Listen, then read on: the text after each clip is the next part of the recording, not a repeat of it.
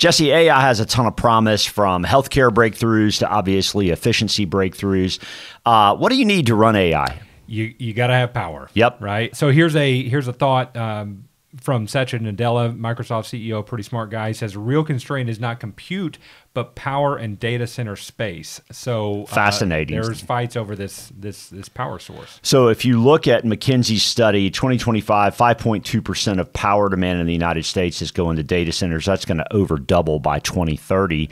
And so the question to me is, who's going to pay for that and who has control of it? It looks like in this next slide that 4 companies, Google, Microsoft, Meta, and Amazon, all so far control about 42% of U.S. data center capacity. So presumably they're the ones that have gotten to the power first. They've kind of cornered the power market right now for those data centers, and obviously are using it for their own benefit. And I mean, regional infrastructure is what this is all about when you get right down to it for power. I know what we're thinking is, are we as power users ourselves going to kind of subsidize these build outs? Right. And the truth is probably so. So how do we play that? Yeah, anyone losing their job doesn't want to be the one paying for AI data center build out. So that's going to be interesting to navigate with the power companies, and gets to kind of the whole U.S.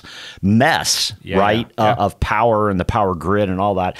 This next chart has to do with China versus U.S. It looks like the net addition in power generation capacity in the United States, or rather China's about 14x that of the United States. Did a little reading on this. They have brought solar big time over in China. They obviously have the natural resources to build those solar panels, and while it's not a long-lasting... I don't know if they have the sunshine, though, with the smog. It might be.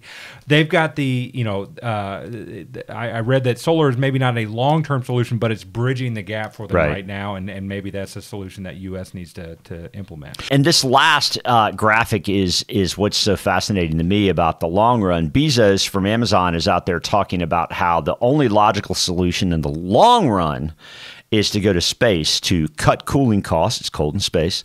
And that's power a big those data centers. Yeah, right. And then power the data centers with endless solar power, because there's no rain, no clouds, no smog in space. So all fascinating, but it really seems that we need to be paying attention to all the generation of power in the next 5-ish plus years. It seems like it's probably the next AI leg. Yep.